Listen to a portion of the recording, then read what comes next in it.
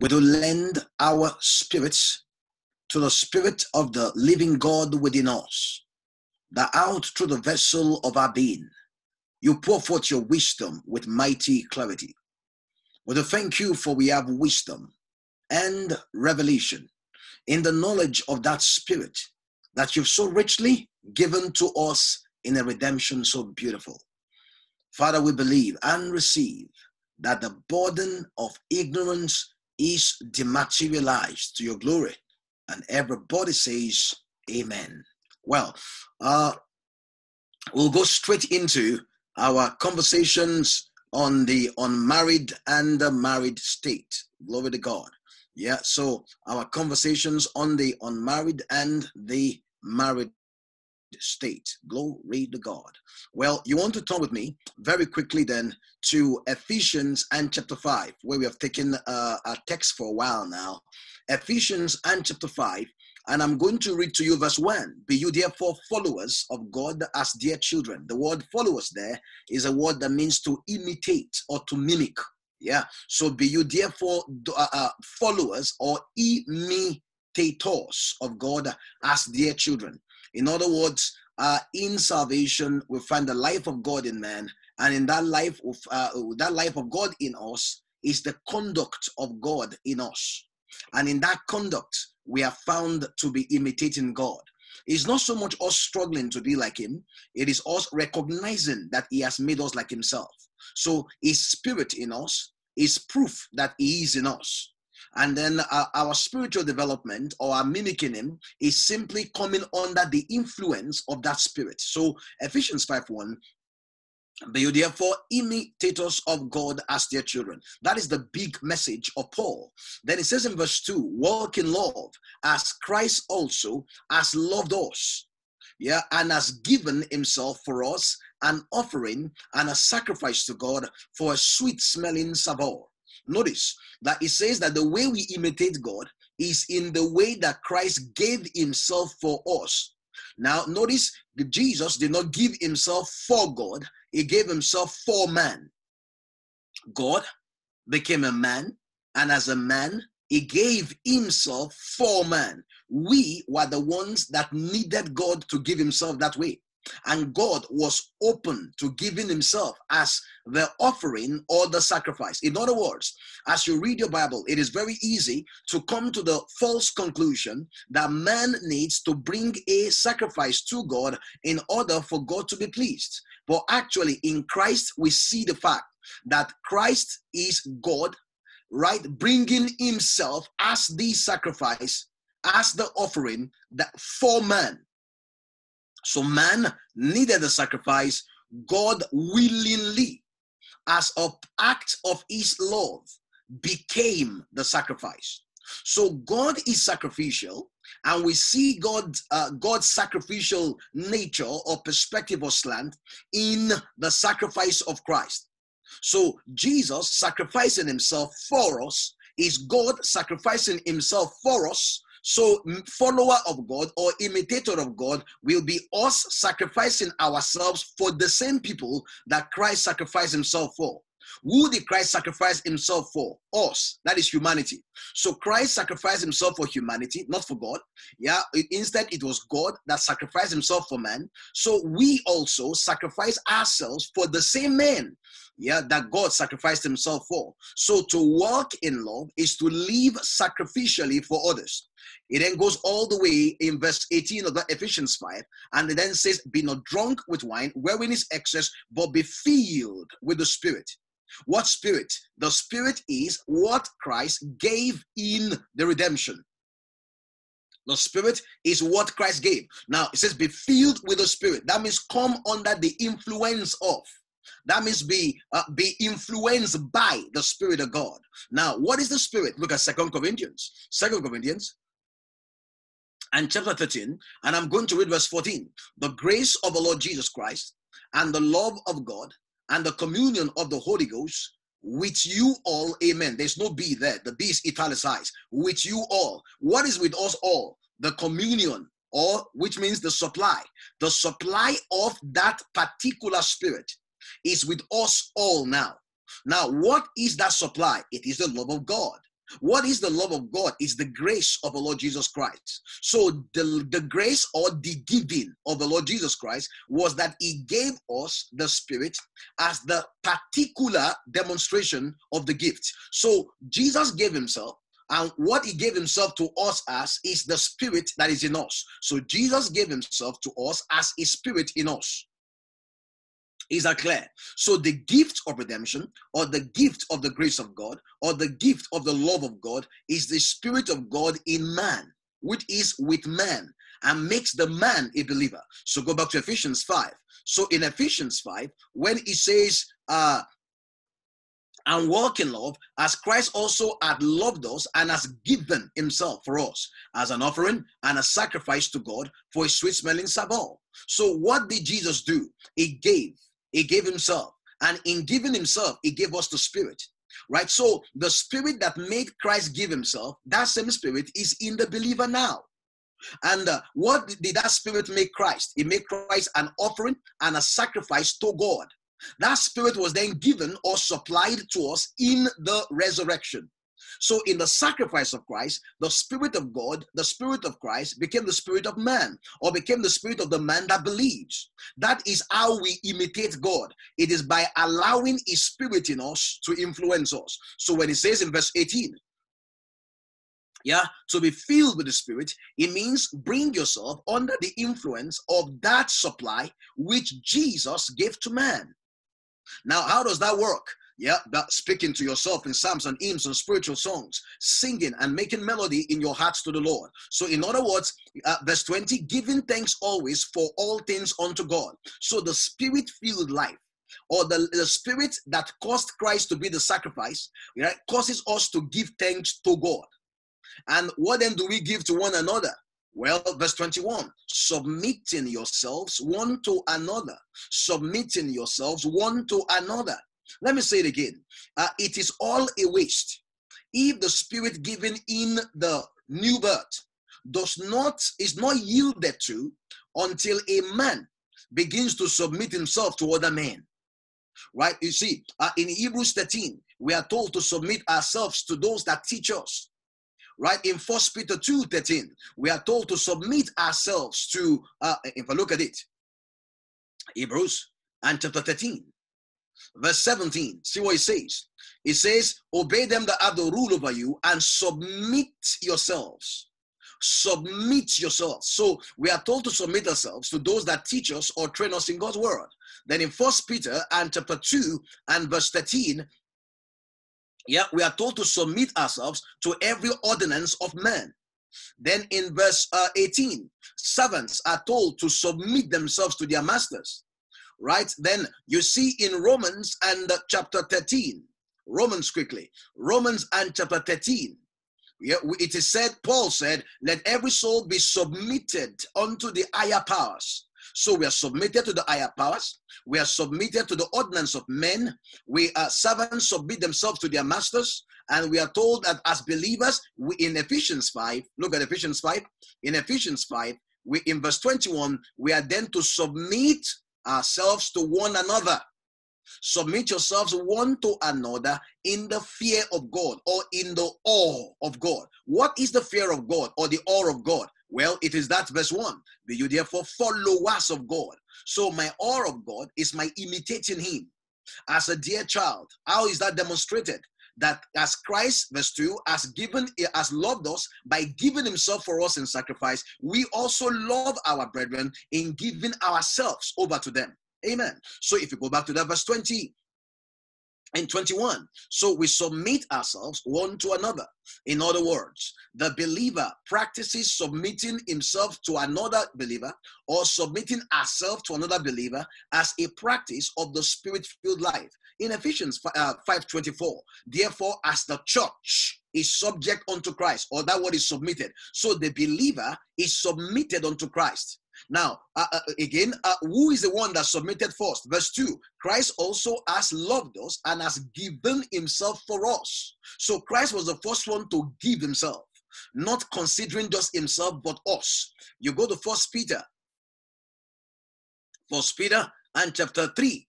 It says, likewise, you wives, be in submission. That the KJV says subjection is the same Greek word for submit. So likewise, your wives, be in submissions to your own husband. Likewise. So the wife's submission to the husband is not a unique thing. Let me say one more time. Likewise, you wives, be in submission. So the wife's submission to her husband is not unique. It is likewise. It is in the same manner as. Now, in the same manner as what? Well, 1 Peter 2:21, right? It is that same manner as in verse 21, for even hereunto were you called, because Christ also suffered for us, leaving us an example that you should follow in his steps. So likewise, you wives. So why are the wives submitting to their husbands? Because Christ submitted to us in that he was forbearing and he suffered for us as the offering or the sacrifice for sins. Amen. So, and he left us an example to follow. Of course, it's true that we tell believers about the sufferings of Christ, but then often believers don't understand that in the sufferings of Christ, we have an example of our own following in the same steps. What does the sufferings of Christ look like? It says he did not sin, neither was any guile found in his mouth. In other words, submission of Christ is that he did not speak anyhow. Right? Verse 23 says, who when he was reviled not again. So he doesn't do tit for tat. So when I do tit for tat with human beings, that means in my relationship with them, I am not submitted unto them. When he suffered, verse 23, he threatened not. So the tendency not to resort to threatening. When I forego what I feel is my right to threaten another person, what have I done? I have submitted to them like Christ submitted to us. Right? So he committed himself to him that judged righteously.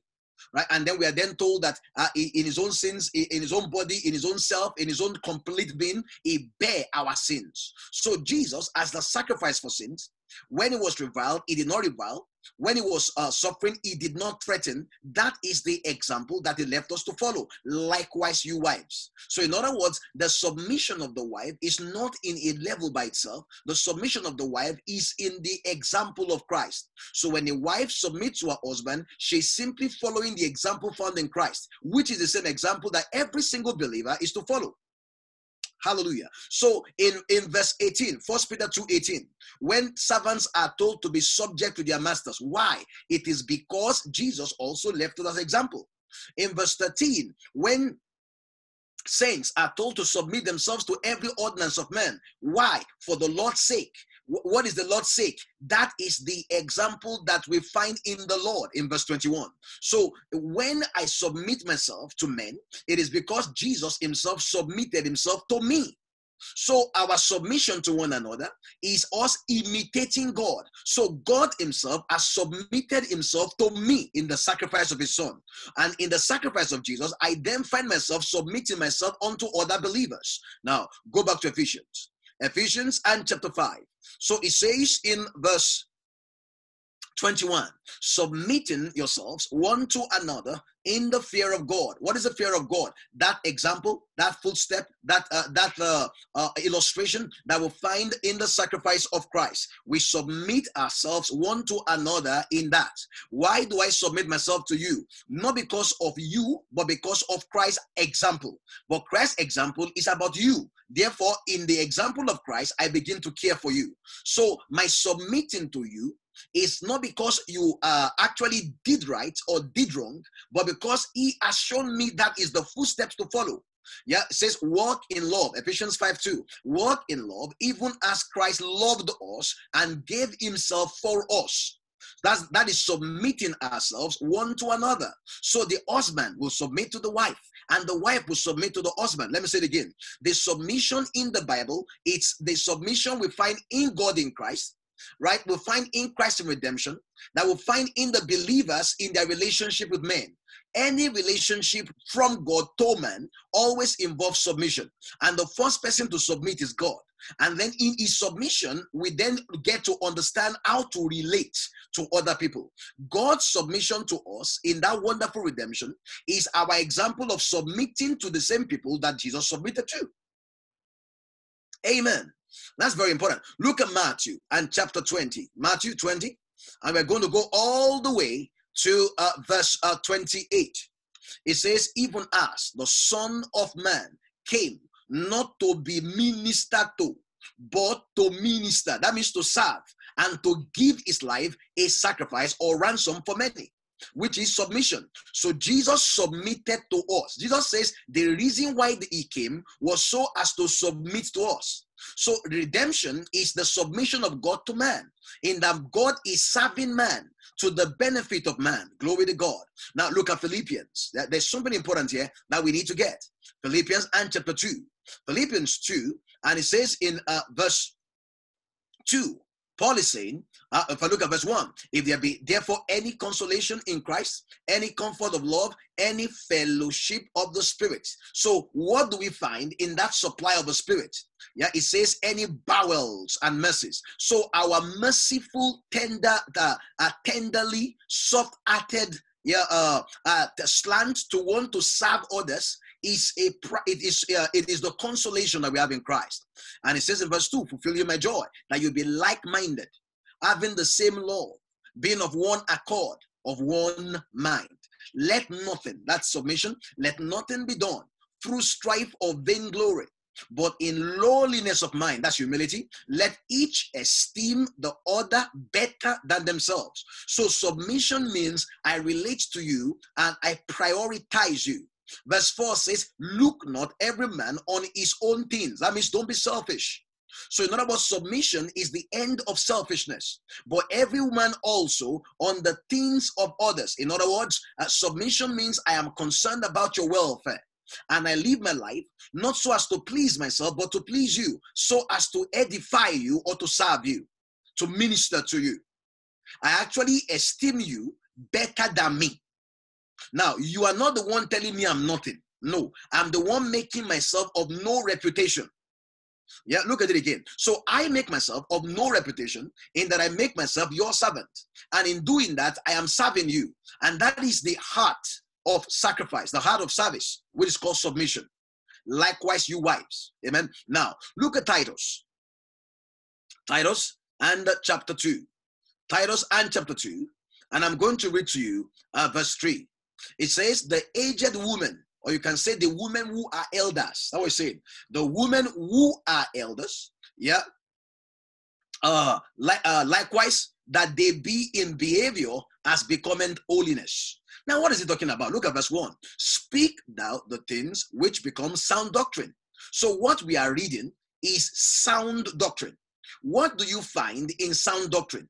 Well, we tell the older woman, yeah, the more mature woman, likewise, that they be in behavior, or that means in conduct, as becoming holiness, a life separated to God, in other words, not false accusers, not given to much wine, teachers of good things, sound doctrine again. So the women that are elders are to teach good things, which is sound doctrine. Now look at an example of sound doctrine, verse 4, that they, that is this woman, may teach the younger women to be sober. Amen. That they may teach the younger women to be sober, to love their husbands. Wait, so there is a way that a young Christian woman, our young sisters in the Lord, are meant to love their husbands. Do you understand? Now, that tells you something. You know, that helps you understand. What did he say they should teach the women here? Yeah, Titus 2:4, that they may teach the younger women to be sober, to love their husbands. Right, to love their husband. You see, that word love their husbands, right, is actually an interesting Greek word. Yeah, now, notice this. I want you to see that whatever is going on in that verse is what is called sound doctrine. Sound doctrine. Now, so when we are talking about sound doctrine also involves, yeah, teaching the woman, right, or teaching a saint how to conduct himself in marriage. Now, sound doctrine is not what kind of party do you throw as a believer in doing a marriage. Now, the sound doctrine doesn't bother itself so much with, is it 10 people, 5 people, 20 people, 200 people? Was it a carnival? Was it overnight? Was it 10 weeks or 7 weeks? Right? How many rams or goats or chicken or ducks or ducklings were killed? Now, that is totally unimportant. Why? Because the epistles do not major on that. The epistles assume that in fulfilling what it takes for a man to be married to a woman, that has been done, or a woman married to a man, that has been done. Now that they are married, it then gives them instructions as saints. Are you there? So Titus and chapter 2. Did you see that? Titus and chapter 2. Very, very important. Titus chapter 2, it says that they may teach younger women to be sober, to love their husbands. Now, so teaching the younger women to love their husbands is sound doctrine. Yeah, a sound doctrine. Well, somebody says, well, I don't know about all this teaching people about the conduct of a believer in marriage. Well, it means that you are not a lover of sound doctrine. Yeah, because in sound doctrine, we teach women to love their husbands. You know what is funny? In that verse 4, yeah, something interesting is going on. You see that word love, to love their husbands. It is one word in the Greek. Yeah, so that they may teach the young women to be sober, yep, to love their husband, one word. And that word, to love their husband, means husband love. That's the Greek word, husband love. And then to love their children is also one word. Yeah, it is child love. So to love your husband is philandros. Yeah, to love your children is a philotechnos. Now, in other words, the love for a child love, and then the love for a husband. So there is love for husband. You know, the Bible talks about brotherly love. The Bible talks about, you know of agape. What's agape? Agape is the commitment that does not consider the reaction of the other. That's agape. Agape means I put myself in any situation possible for the good of another, or for the benefit of another. Now, funny enough, there's good agape, there's bad agape in the Bible. Don't assume that agape, yeah, necessarily means the God kind of love. No. Agape is simply the love of commitment. It is a love that commits to another, and it could be to do the other bad or to do the other good. Now, anyway, but here the Bible is not talking about agape. See, in Ephesians 5, hold your hand, this Titus 2:5. Yeah, Titus 2:5. In Ephesians 5 and verse 25, when it says in verse 25, when it says, husbands, love your wives. Now, that word there is agape. So agape your wives. And agape again is simply the love that is not based on feelings, but a love that is a settled disposition, a commitment to. Right? It's a decision. It's love that is a commitment to, that bases its actions on itself, but the benefit is realized by the other, or the trouble. So the consequence of the love is felt by the other, but the determination to love that way is by the one that is doing the loving. That is agape. Now, so when the Bible says, husband, love your wives, you know what is funny? Actually, in verse 25, when it says in Ephesians 5, husband, love your wives, that's agapao. As Christ also loved the church, that's agapao. And then it says in verse 28, so ought men to love their wives, that's agapao. And then it says, he that loveth his wife loveth himself, that's agapao, agapao, agapao everywhere. Now, it then says in verse 33, nevertheless, let every one of you in particular so love, that's agapao. So every single place where the husband is talked about, it is agape, agape, agape. In other words, it is not a feeling.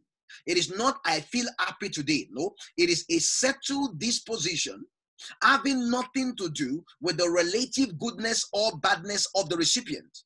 It is a commitment to another, even at your own peril, right? That is agape. And agape is used in the Bible, both negative and positive. Oh, somebody said, in those days we used to believe from reading certain books that agape was a word that was coined by Jesus. No, not at all. Agape existed in Greek literature and is simply a Greek word that talks about the love that is based on commitment. So God agape in that God committed himself to us at his own detriment but for our own good. But men also agape in that they commit themselves to men, and their agape could kill the men or their agape could help the men. So man's agape is flaky. God's agape is for the good of the recipient of the agape. And so the Bible says in Ephesians 5:25, so ought men to agape their wives. So men are found in the God agape, not the man agape. The man agape in the Bible, so we don't have enough time to search all the agape words, but the use of agape in the Bible is not always good. So, and that's it. Whenever agape is not good, it is referring to something men do to men. right? But the agape of the epistles that the Bible encourages the believer to be in is the agape found in Christ. That is the commitment for the good of another and putting oneself in harm's way. So Jesus sacrificing himself for us, that's agape. Yeah, and there's some other men that will say, you know what, we will not eat, we will not bath, we will not brush our teeth, we will not sleep until we kill you. That's also agape. Yeah, in other words, that will be we are committing ourselves that no matter what you do, we will bring about a result. That's agape. That's the nature of agape. Agape delivers because all it needs in order to bring about the delivery is itself.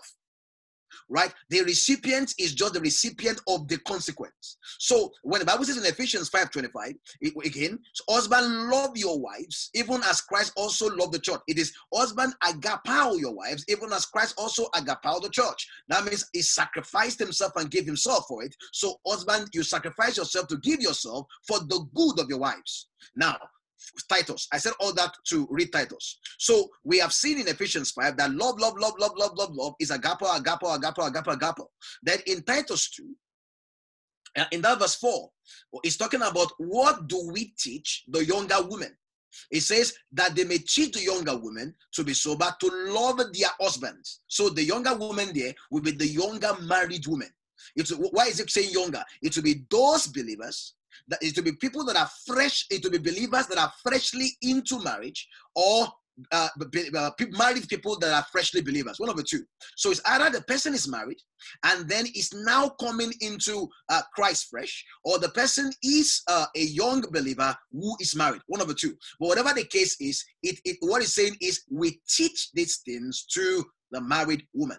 So it says that they may teach the young women to be sober, to love their husbands. The point I'm saying is, you see that love there, that's not agapao. Actually, to love their husband is one Greek word. It is the word philandros. It simply means husband love. Yeah, husband love. So husband love is specially taught to sisters as believers. Why? Because husband love will be finding its expression in the love that we find in God. Amen. So to love their husbands, actually, that's not agape. It will be, there is a love, a husband love, that a woman, a wife, a sister in the Lord is to be taught. Now, if you've been listening, what is that love called? It is called submission. Now, it says that they may teach the younger women to be sober. That means they're in their right mind. Yeah, they are actually bringing about phenomenal intelligence. In other words, it is an intelligent thing. Look at that word again. When it says that they should be sober, right? What does the word sober mean there?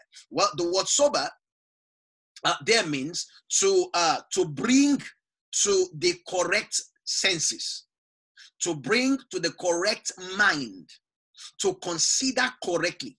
Now, so when it says that they may teach the younger women to be in the correct mind. What mind? Let this mind be in you that was in Christ. What would that mind do? It doesn't consider itself. It considers the object of its action.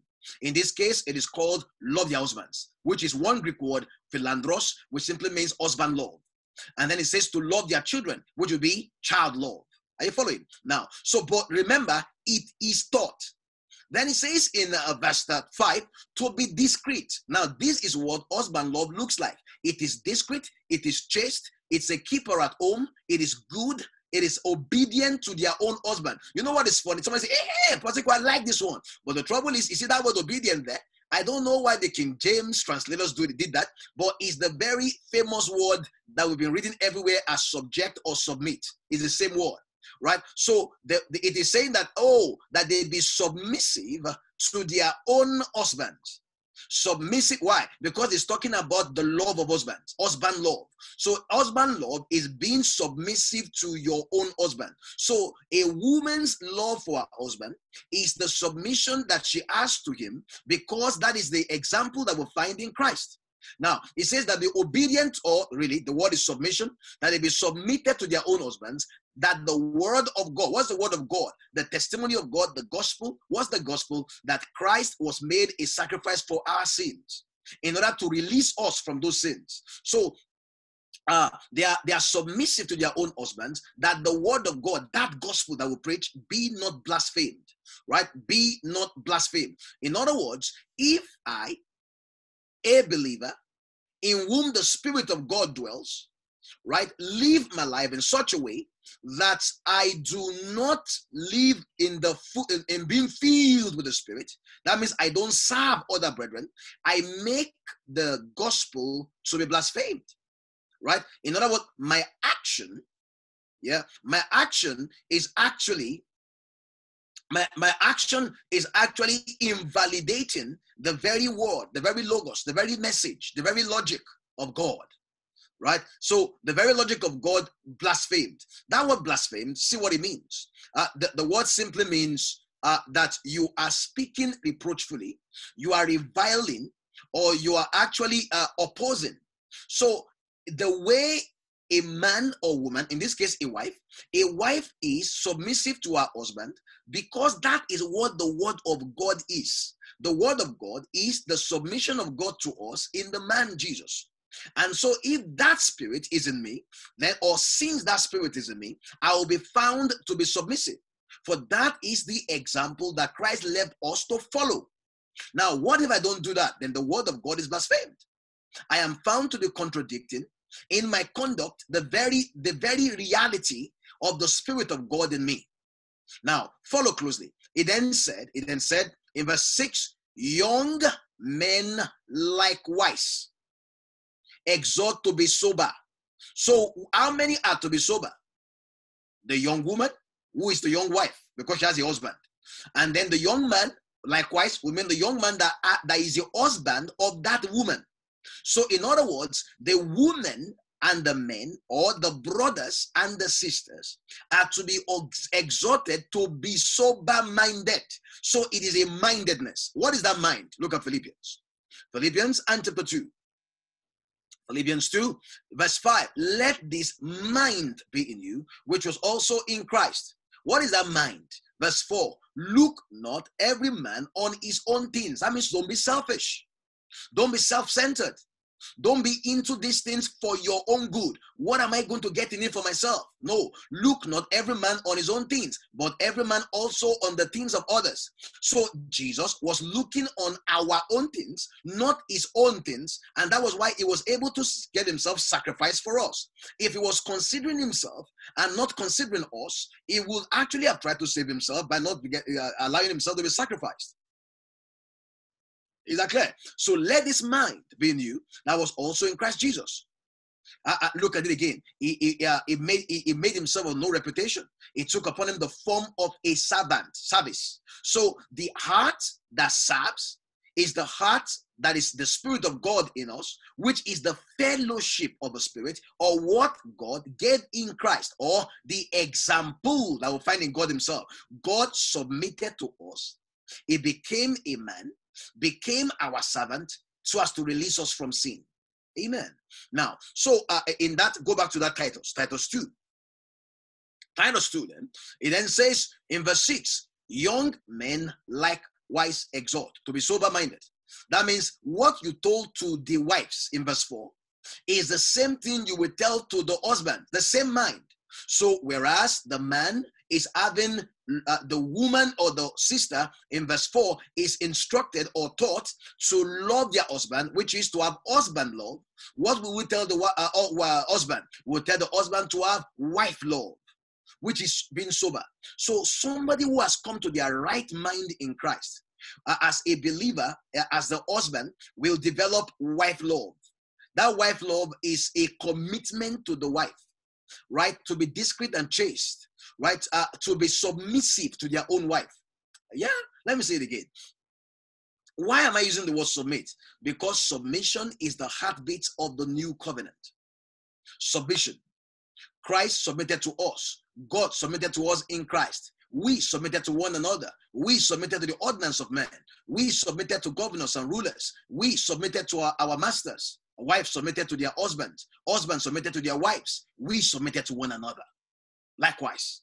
So if you read Titus 2:6, we are young men likewise. That means the instruction of Paul to the husband is the instruction of Paul to the wives. That is what Pastor Titus has been taught. Amen. That's what Pastor Titus has been taught. Look at 1 Corinthians So in First Corinthians, so if you ask Titus, what is the instruction that we are to give the wives? It will say it's the same instructions that we are to give the husbands. Now, First Corinthians 7 and verse 33. Yeah, 33. We'll keep reading this until it becomes clear to our hearts. But he that is married careth for the things that are of the world, how he may please his wife. Verse 34, it then says there is a difference also between the wife and the virgin. The unmarried woman careth for the things of the Lord, that she may be holy both in body and in spirit. But she that is married careth for the things of the world, how she may please her husband. So the instruction to the wife is instruction to the husband. Just like in Titus, the instruction to the wife is instruction to the husband. In Ephesus, it tells the wife, be submitted. It tells the husband, be agape. Now, the agape is simply be submitted to. Because how do you demonstrate agape? You serve the person. And what is submission? To serve. You understand? So the agape of the husband in Ephesians 5 is his service of his wife.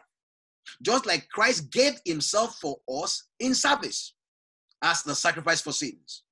Amen. So, in other words, go back to Titus. Titus and chapter 2 is giving us a very interesting instruction.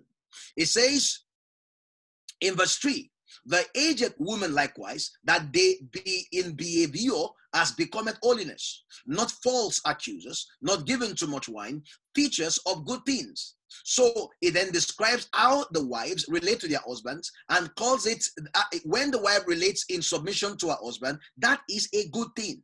When that is taught by the elders unto the women, that is a teaching of a good thing, which in verse 1 of Titus 2, Paul calls big sound doctrine. Now, but watch this carefully. Who does this teaching? It says there is a way in which it can be taught to the wives. When is it taught to them? It says teach the young women. That means these things ought to be taught unto the believer, the sister, very, very early on in marriage. Submission. Ought to be taught very, very early on. That, in other words, to be sensible, to be of a sane mind, or to be sober, is simply to submit. Remember, submission is not obedience. Submission is actually the fact that you want to serve. You are not being abusive. We are not using our words anyhow. We are putting ourselves on the line for the benefit of our spouse. That is submission. Now, I want you to see something very closely. You go all the way. See, who did he tell this to again? It says in verse 4 that they may teach the younger women. That would be our sisters that are very early on in their marriage. To love their husbands. Actually, a better rendition is to have husband love, and then to have child love. You know what is funny? You know that if you don't teach people properly, when the husband becomes a father, it is possible for the father to overcome the husband, and then the man is a good father and a poor husband. It happened. Let me say one more time. So a man marries a woman and then is doing good by the word of God. Then the woman gets pregnant and then gives birth to a child, their child. Then the man as a father suddenly becomes more of a father than a husband. And what has happened at that point in time is he's actually not being sober. A sober man remains committed to his wife no matter what, right? Just like a sober woman, First Titus 2:4, the sober woman is taught about husband love, and husband love, it comes before child love, and child love is not a replacement for husband love. So you find so many women, they'll be like, you know what? Well, my marriage is not that good. I'm going to focus all my attention on the children. No, the Bible says you teach the woman husband love. Husband love. Why? The children come and go. You teach the woman husband love as a teaching. What is husband love? Submission to their own husbands. What is submission? The practice of the Spirit of God, the Spirit-filled life. So remember, it is always right to submit. It might not be always right to obey. We always obey God. In fact, to submit to man is to obey God. Because that is what God teaches. Again, Titus 2:4, that they may teach the younger women to be sober, that means to be in their right mind, to love their husband, that means to have husband love. So husband love is a love that continues in a sister's life forever. and then to love their children. Notice, husband love is not child love, but the two are not the same, and the two should not be conflated. The two should not be confused. Right? So it is possible for a person to be an excellent parent or poor spouse. But notice, the first thing you teach it makes sense though. The first thing you teach the sister is how to mature in husband love. Because it is in husband love that the children are born. And then in the children being born, it will then develop child love, not husband love. It's not, well, the love I'm meant to show to my husband, I'm going to transfer to the children because I'm fed up with him. Not at all. There is child love and there is husband love, and the women have to be taught husband love. Let me say it again. This husband love is a teaching called sound doctrine. It is not sitting people down and saying, well, actually, you are from Tanganyika or you are from Rhodesia. I wonder where I'm getting Rhodesia and these old African words from. Yeah, so you are from Botswana. So we're going to teach you the Botswana way. No. Or that you are from Canada. We're going to teach you the Canadian way. No. We're going to teach you the disciple of Christ way, which is submission as the expression of love. Right? So that's what the young woman, as a young wife, is taught very early on in the marriage. Why? Because it's understanding submission is a proof of maturity. Submission properly taught. For submission to be properly taught, the teacher must be mature. For the submission to be properly practiced, the student must be mature too. Now, very easily people conflate or confuse obedience for submission. And what people are really saying many times when they say submit is let me command you. Submission is not let me command you or let me rule you. Submission is a gift given by the person submitting. Amen. So, and that is the discreetness of the wife. Verse 5. So to be discreet, chaste, keepers at home, good, obedient to their. So they are the one that obedient there is the Greek word again that means submission. So submission is a gift that the wife gives to the husband.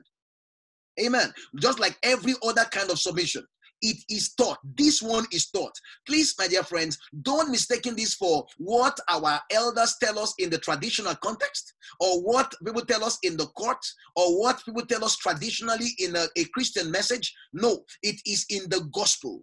Right? Submission is found in the example that Christ left us to follow.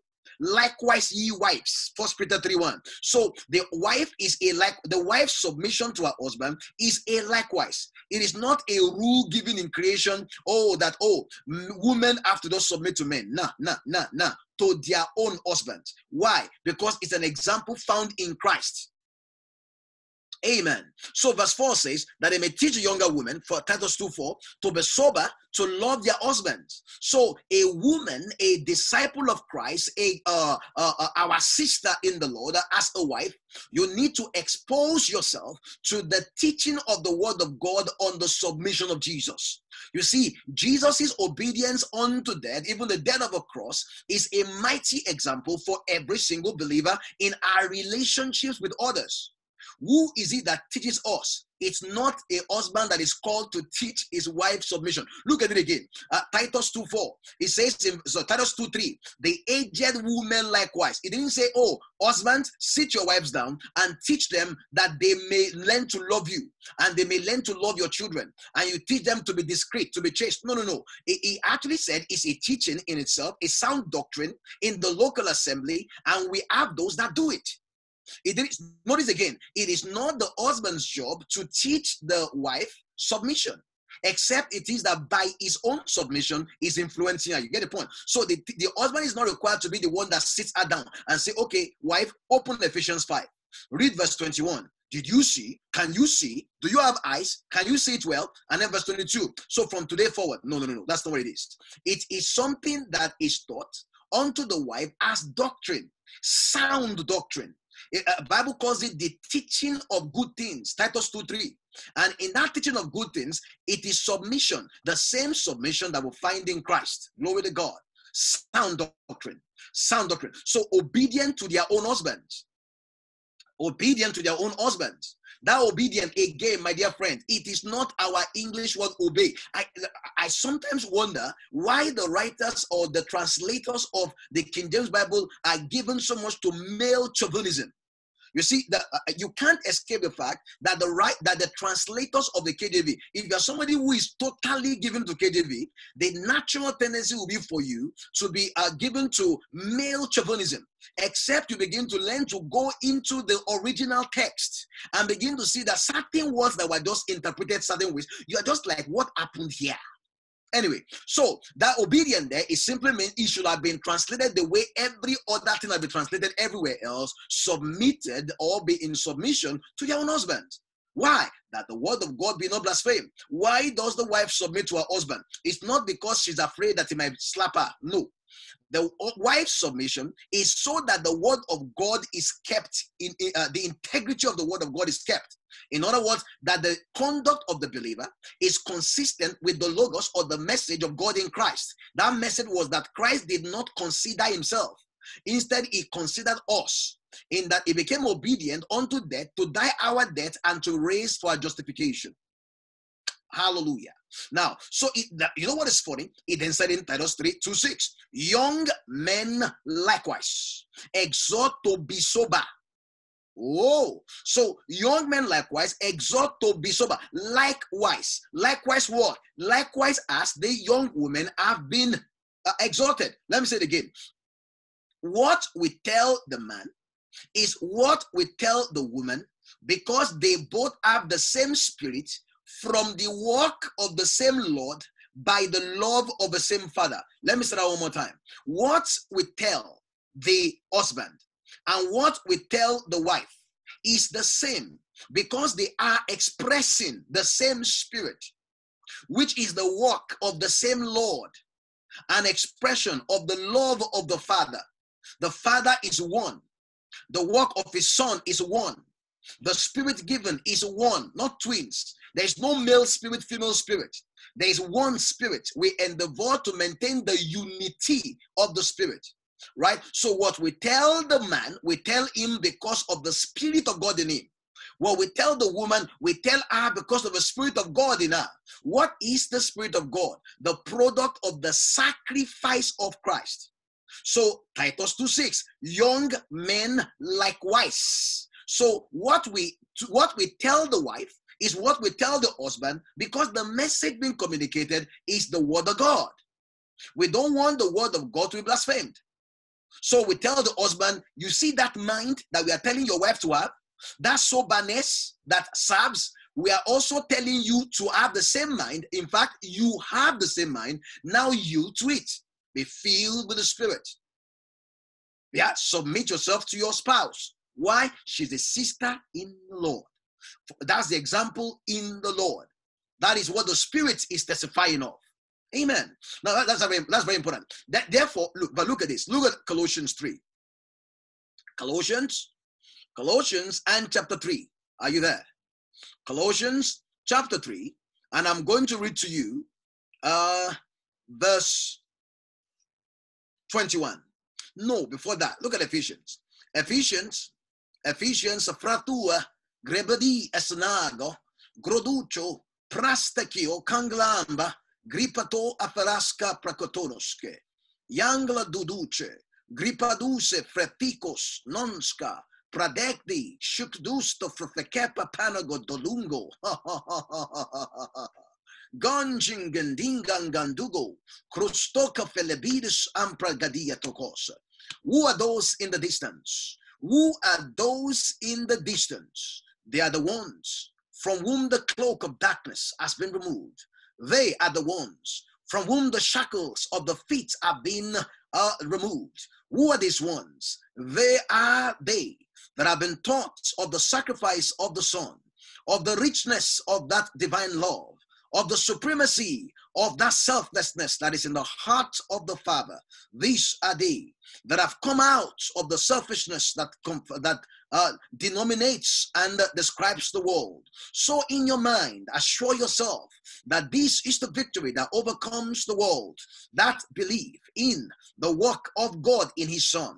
And assure yourself that in your conduct and in your perspectives and in your walk in your relationships with this one or that one, that you will put on as the ones that are loved of God, a heart that serves, a persuasion unto love, a commitment unto the well-being of another, that the word of God might prevail, that the will of God might be done, that the purpose of God might stand, that the light might gain momentum over the darkness, and that the glory of God fulfills the whole earth. Hallelujah. Now, so it says in Festoka prefekidas ansto nombra katato tu.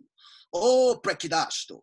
Oh, what shall you do when in your heart you see that I hear these things and I've heard about them? Oh, but I failed miserably. I did not meet the target there or that target here. Oh, but you say to yourself, I'm not going to beat myself black and blue, but I'm going to respond to the spirit of love within me. For you see, it is the Spirit of God that these things are spoken by, at, to, and about. So give yourself to the Spirit.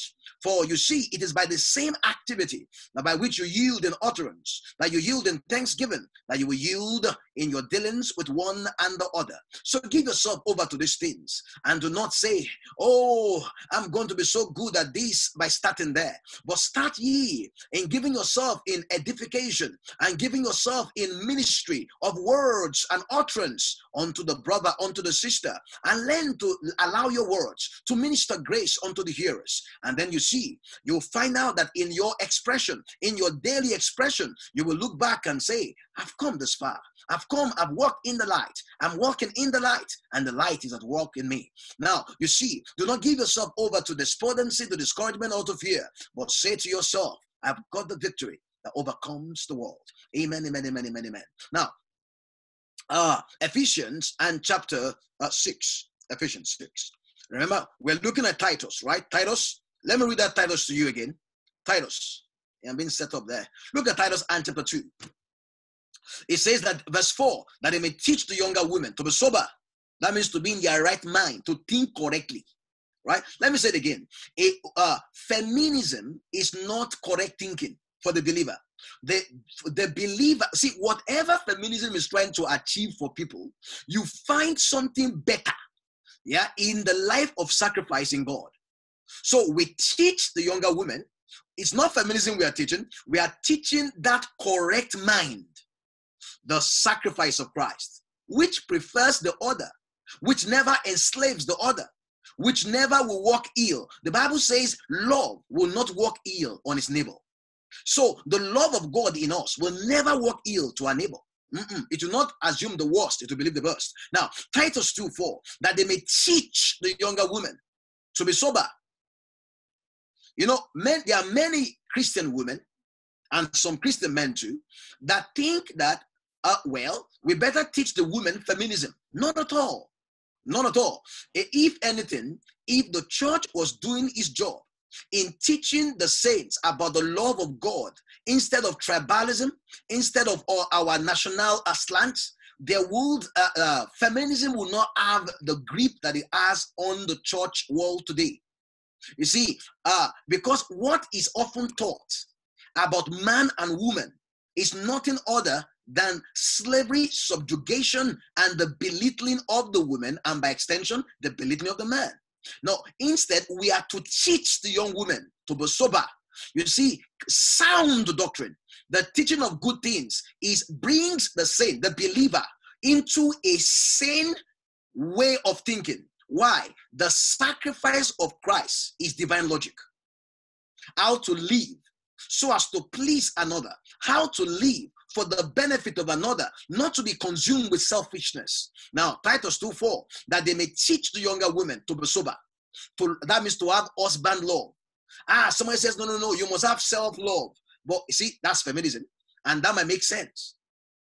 Sincerely, I have nothing against feminism, because there are so many other kinds of teaching that are in the world today. You find people that are saying things like, oh, you're a feminist. Feminism is not correct. Yeah, and those people talk about it as though teaching our children our tribal culture and taking it to be the Bible is correct also. It's not. Yeah. So what do? We sweep it all by the side and we teach our young women to be sober. Yeah, it is proper sobriety to teach a woman that there is no female spirit, there is no male spirit, there is no female savior, there is no male savior, there is no female redemption, there is no male redemption. There is only one Spirit. There is only one sanctification. There is only one righteousness. There is only one belonging. There is only one sonship. There is only, do you understand? It's one. Okay? That is sober. That is being right-minded. That in Christ, there's neither male nor female. Teach it that way, because that's what the Bible says. We don't elevate one gender above another, because when we do that, we are un-Christ-like. It cannot be found in Christ Jesus. Oh, somebody says it might not be found in Christ, it can be found at home. Then I submit to you, your home is antichrist. Your home needs to be a reflection of that same spirit, that same attitude found in Christ. What do we find in Christ? Neither Jew nor Gentile, neither bond nor free. You understand? That is neither male nor female. Is he saying that there are no more girls and no more boys? Of course not. They are male and they are female. What he's saying is that the basis of belonging in Christ is not gender. The basis of our privileges in Christ is not along gender lines. There are no male privileges in the epistles. Let me say one more time. The epistles does not confer gender privileges. The epistle confers the responsibility of saints, who may be female or male. And the epistles are not against maleness and not against femaleness. The epistles are for Christness. Hallelujah. So the epistles are about Christness, and that is how maleness finds its peak. Let me say it again. The peak of womanhood is Christ. The peak of manhood is Christ. Any definition of manhood or definition of womanhood that cannot be found in Christ is a full bar. That means it is a total misnomer. It's acceptable to the world, but not acceptable in the church. It is not sober. My dear friends, wika potafike, weke tipa hogo, sipa hohohola, sapahole hihakosko, sompratiko ostokuruste, sipraketisto, groko, limando, lipatre, sisteko. There's coming a group of men. There is coming a group of women. They shall be explorers in things supernatural. They shall be explorers in things divine. They shall be explorers in the realm of light. They will be explorers in the mercy of God. They will be, men and women given to an acute awareness of the operation of the Spirit of God in men. These shall be called spirit technicians. They will be strong and deft. They will be wise and they will be smart. They will be learned and they will be knowledgeable in the working of the Spirit of God in a man. And they will be able to set things right that are crooked. And they will be able to reason in line with the resurrected Lord. And the work of God will be done. And the light shall progress further. And the nations shall be covered with the glory of the Son of God. And men shall be seen walking in a fresh revelation. Men and women walking in a fresh revelation of that teaching by the Spirit of God, of a new logic, of a new intelligence, of a new mind, of a new consciousness, that the man in Christ is the man that wins the victory of God. Hallelujah. Glory to God. Glory to God. Now, Titus 2 and verse 4, it says that they may teach the young women to be sober. So the church, see, what is soberness? Soberness in context is the teaching of good things. In verse 1, it is sound doctrine. You see, any kind of redemption that doesn't make it into your bedroom, it is an unpractical, non-workable redemption.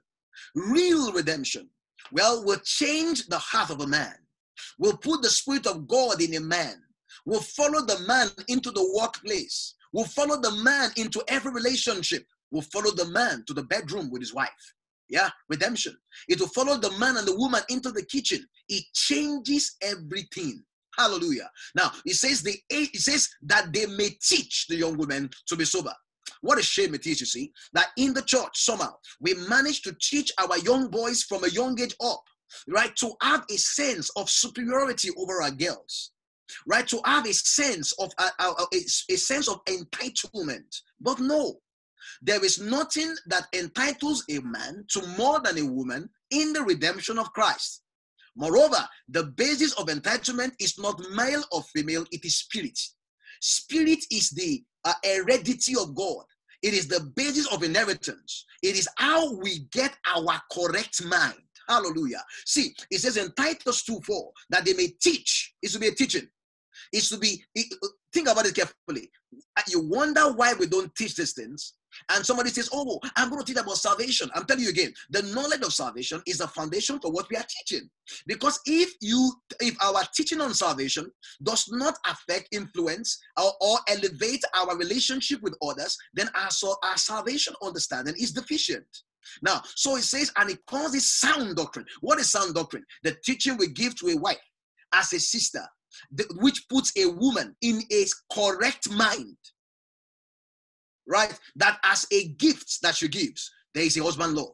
In that gift, there's a child love. It is actually a submission to our own husband.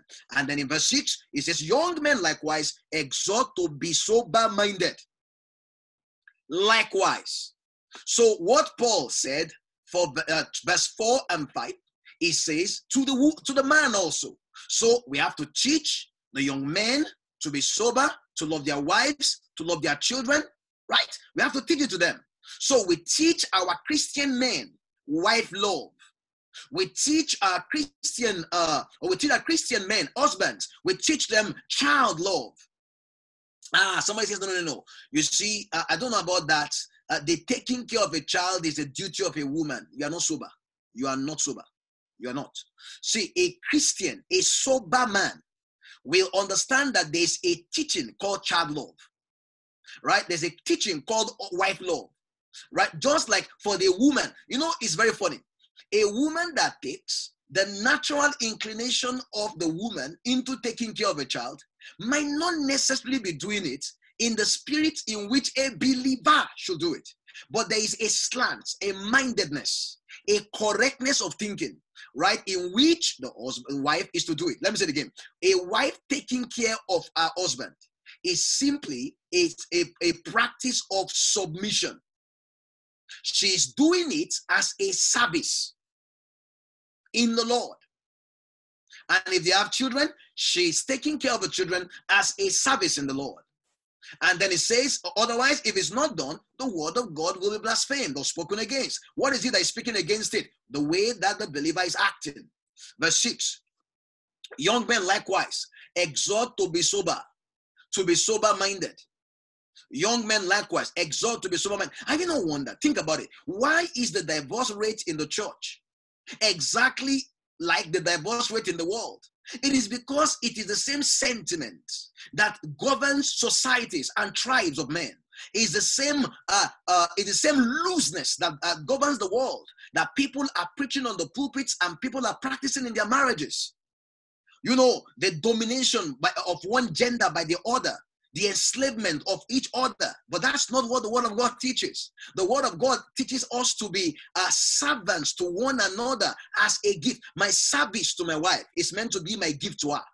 Just like our service to me is meant to be a gift to me. And this is what we teach the young men so that they can be found sober. A man who is not taught these things is not sober. He's like a drunkard. A woman who is not taught these things is a drunkard. Yeah, let me say it again. There are many things that look like this, but they are not this because the basis is not the sacrifice of Christ. We are teaching submission from the basis of the love of God, from the basis of the sacrifice of Christ. Notice, I have not once said that the woman submits to the man because there is something in men that should be submitted to. That is a whole mountain of beans. It amounts to nothing, right? No, get it right. In our traditional culture, that is our culture. In our culture, the man is made to feel like a swollen-headed fellow. You see, and those things were told to me too as a young boy. Some people don't understand that. They think, maybe Sekou just dropped from heaven. I didn't drop from heaven. No. I have my mistakes and my flaws. And I was told and taught things too as a young boy. But there's a sense. When you begin to read the epistle, it resets your brain. It gives you sense. Sound mind or sound doctrine or the teaching of good things is a brain reset in Christ. Just resets you, right? In that it begins to let you have the mind of a servant. For Matthew 20:28, that the Son of Man did not come to be served, but to serve. And if I am in the Son of Man, or the Spirit of the Son is in me, then I have not come into marriage to be served. So a man that tells his wife, your place is in the kitchen. No, our place is in Christ. Just like your place is in Christ. And in Christ, you then find service for one another. Amen. You find service for one another. Glory to God. You find service for one another. Now, let me say one more time. You see, we act, that is a sober mind. Young men likewise exhort to be sober. It's not saying take what they told you your traditional wedding and come and repeat it to each other. No. It is a teaching we come to church that we are taught these things, and it is a resetting of our brains. Let me say one more time. In Titus 2:4, let me say it again. A woman that assumes that the natural instincts of motherhood is the practice of a Christian mother is not necessarily correct. There is motherly instinct, but motherly instinct often is lopsided. It is, I now give all my attention to the baby and I neglect my husband. But there is a sacrifice, a life of sacrifice in Christ that says husband love is husband love. Child love is not husband love, but child love is unique in itself and is to be practiced. So there's a child love and there's a husband love.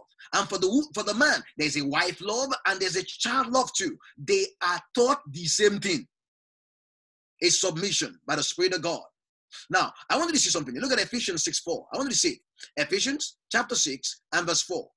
When the Bible says in Titus 2:6 that the young men likewise should be taught. What is the likewise? Paul taught it. Ephesians 6. Look at Ephesians 6. Verse 4. You fathers. One more time. You fathers. Provoke not your children to wrath. That is child love. So child love of a husband will be that he will not provoke his children to wrath.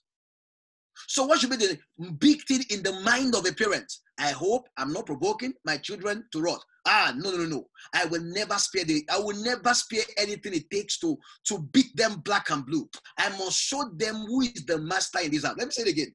The Bible can be read in such a way that you will kill your child. Let me say it again. The Bible can be read in such a way that in reading the Bible, you will use it as a dangerous book to push your children into provocation that gets them into wrath. All the while, you'll be quoting scripture. Only that the scripture is actually being interpreted in ways to damage your kids. That is not child love. See, learn as a parent, as a father, in this case, Ephesians 6:4, you fathers, provoke not your children to wrath. You know, I don't know about you. I mean, I've seen people with young children. We have young kids too. We've had a period when our kids were much younger. And you understand that you will ask Paul, are you sure you are okay? Should you not be telling the children, don't provoke your parents? Is that not? But that's not what Paul said. Paul is talking about child love. A father's development in child love. Let me tell you, nobody, no believer, right, starts out understanding child love. You are trained in it. What people will tell you naturally will just make you a monster to your children. They don't have a voice. They don't have a say. They don't have desires. They can't have a preference. Everything is, I am the adult in this place. And what I say goes. And think about it. Is that the way the Heavenly Father is fathering you? Yeah? You know that song, Father me. I love the way you father. Now, is that the way that the Father God is with us? Of course not. You see, let me tell you again. As fathers, we must unlearn what our tribes have taught us and sit down as brothers in Titus 2:6. And we learn child love, what it is to love your child in the love of God, in the sacrifice of Christ. Let me tell you again. The love of a father for his children will mean he is the one sacrificing more. When they are the ones sacrificing more, something is amiss. Because when it came to the relationship of Christ and us, he sacrificed, we enjoyed. So Ephesians 6:4, you fathers, provoke not your children to wrath, but bring them up. That means you are up too. If you are not mature, you see, a child can be the father of a child. That means a man who biologically has all the chemical compositions that can impregnate a woman can get another woman pregnant. That is not a biblical father. A biblical father is somebody who has self-control. He is not a provoker who provokes the children unto wrath. He says instead, what does he do? He's a nurturer. He brings them up in the nurture. Now, let me tell you, where did the father learn to nurture? Go back to chapter 5, Ephesians 5. Ephesians 5. Where did the father learn to nurture? As a husband, they learned it. Where do we find it? We find it in verse 29, Ephesians 5. For no man yet hated his own flesh, but nourisheth and cherisheth it, even as the Lord the church. That's where a man begins to learn how to be a nurturer, a grower, a developer. Right? Somebody that you see him and you see his wife actually achieving her full potential. But what is the traditional idea? A man is born into this world with a dream, and the woman is sent to him to make sure that his dream come to pass. Her dream is to make sure that he has a dream. And if it doesn't, and once she doesn't have a dream, she doesn't have any voice, she doesn't have, no, that's not true. And you know what is funny? Men that are that way often take that same idea into parenting. So it says in Ephesians 6:4. I'm trying to show you Titus 2:6 in demonstration. That Paul actually taught. So I'm trying to give an idea of when the Bible says that there is sound doctrine that you teach unto the brothers, the young brothers, about child love. Is in Ephesians 6. Ephesians 6:4. You fathers provoke not your children to wrath. Instead, do you what? Bring them up. So how can we tell that a father is doing a good job? The children are going up. So up in what? Says up in the nurture and the admonition of the Lord. Let me say it again. So a father understands that if he leaves everything as it is naturally, he will provoke his children to wrath. He will. Otherwise, Paul would have no reason to address it. So if you do what comes to you naturally, you provoke your children to wrath. So you have to do what comes to you by teaching. What does that teaching do? It reminds me as a father, reminds me before I become a father, it reminds me as the husband of a wife, it reminds me as a brother, right, about the love of God that trains and nurtures and nourishes and cherishes and cleanses me. Glory to God. So if I look at Colossians 3, Colossians and chapter 3, I'm going to read to you verse 21. Colossians 3 and verse 21. See what it says. It says, fathers, provoke not your children to what? Anger. In other words, a father makes sure that the anger he's seen in his children did not come from him. No, somebody says, no, but Pastor Sekou, there's a foolishness in the heart of a child. It's true. Where do you think the child gets the foolishness from? Let me say one more time. It is true that there's foolishness in the heart of a child. Was the child born foolish? Or is the child not trained in the excuses of the parents? In the parents' refusal to walk in love? So somebody says, the foolishness is the heart of a child. I might use a rod to drive it out. What is the rod you should use? Somebody says, yes, it's a cane. Does God use physical cane on you? No, someone says, Pastor, I don't know about that. You want me to spoil my children? Why don't you be a believer first? Believe in your words. Believe in does God slap you when you make a mistake? Then what is this thing that makes parents slap their children? No, Pastor, no. You are just very Chinese. No. As a father, you must learn to apologize to your children because unlike Christ, you make mistakes. Christ doesn't make mistakes. So in the love of Christ, you will apologize to your children plenty. So that in your apology, they learn to apologize too. In your repentance, they know to repent. So fathers, provoke not your children to anger, lest they be discouraged. According to Paul, the chief source of discouragement for children is in their parents. Simple. Someone said, no, you're not like me. I'm never discouraged. No, as a parent, just do a checkup for yourself. Anyway, but I'm trying to tell you that these are the things that we teach as sound doctrine. Sound doctrine. Be careful that what you're fighting in your child is not yourself, and that your child has watched you and has drank into the waters of who you are. So how then do you help a child that has drank into the wrong waters? You change before the child. Because what do children do? They are imitators. Yeah, Ephesians 5:1. Yeah, as dear children, imitate God. So children are imitators.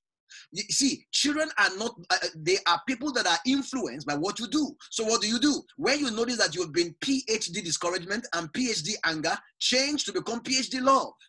Become PhD tenderness. You are firm, but it proceeds from tenderness. Because after all, you are the child of God. And you know how often you mess up. And how often does God slap you? I don't know about you. See, when we do things contrary to the way God does them, the gospel, the word of God is blasphemed. Amen. So let me say one more time. And that is the same way we are as husbands and wives. Look at, in fact, that Colossians 3. Look at what he said again. I'm trying to explain Titus 2:6. When it says, and the young men likewise. Look at Colossians 3, verse 19. Husbands, love your wives and be not bitter against them. So as a smart Christian, what do you do a checkup on? I hope I'm not bitter. That means, a bitter man, the natural thing to develop in a man over time, from listening to tradition and culture and the society around him, is that he will become an expert at hiding bitterness towards his wife. What is the one thing that can uproot it? Sound doctrine. The teaching of good things, submission. Yeah. So that means a husband is to know that it is as easy to be bitter as it is to love. Where would the man be bitter? When he's busy quoting, my daddy said, my mommy said, my uncle said, my grandmother said, Napoleon Bonaparte said, whatever, that kind of fellow. He cannot quote Christ. He cannot quote the sacrifice of Christ. The same way too, the husband, the wife. The wife said, my mommy, my mommy said, my daddy said, my uncle. No, why don't you start saying, in the sacrifice of Christ, I've seen this example. In the sacrifice of Christ, I've seen it. Now, on the other hand, these things do not just come to the mind naturally. They have to be taught. Hence, why we are teaching it. It is submission. The husband's submission to his wife is simply that he will not be bitter. Let me say one more time. Colossians 3:19 helps us understand a dimension of submission. That the husband's submission to his wife, he will not be bitter towards her. Instead, he will be sacrificial, he will give himself. The wife's submission is that he will see it as a fitting thing in God to notice him, to defer to him, to celebrate him, to speak well to him, right? To hold him in the highest esteem and regard. Why? That is the way that God holds us. Somebody says, notice what I didn't say. I did not say that the ego of men craves respect. You have not heard that from me. I'm not teaching you psychology or general science. We're not teaching guidance counseling. No, it is not the ego of boys we're talking about. We are talking about the love of God in Christ. The natural language of women is that they want this, and the natural language of men is that they want that. No, we're not talking about the natural language. We're talking about the example of God in Christ. What is fitting in the Lord? Can you see it? Colossians 3:18. Wives, submit yourselves unto your own husbands, as it is fit in the Lord. Not according to the tabloid or the latest magazine or the latest arguments or the latest words from grandma, grandpa, granduncle, great-grand-auntie, or the cockroach in your house. No, it is to be as the fitting thing in God, the fitting thing in the Lord. What do we see in the Lord? Although He's Lord as our servant. He serves us for our good. He is not selfish or self-centered. He is not self-seeking. He actually operates for our good. That the Bible says, him that knew no sin was made sin for us, that we may be made the righteousness of God. That is the art of service. That means we do not consider the things of ourselves, but we focus on that which actually benefits and grows others spiritually. Well, guys, look, it's been a pleasure to bring you the word of God tonight. And that was quite some